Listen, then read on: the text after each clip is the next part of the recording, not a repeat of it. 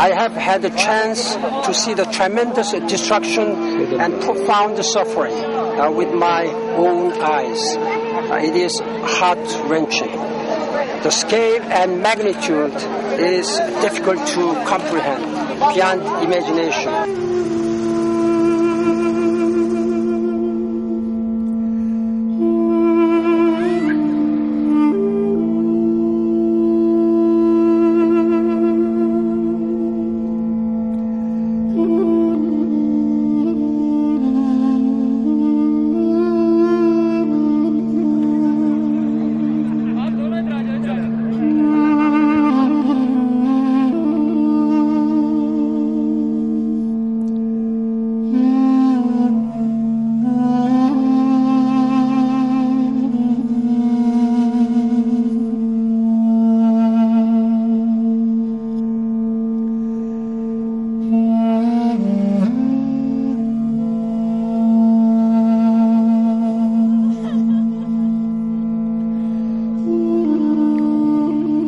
What the floods have made evident is the fact that Pakistan is one of the countries most vulnerable to climate change.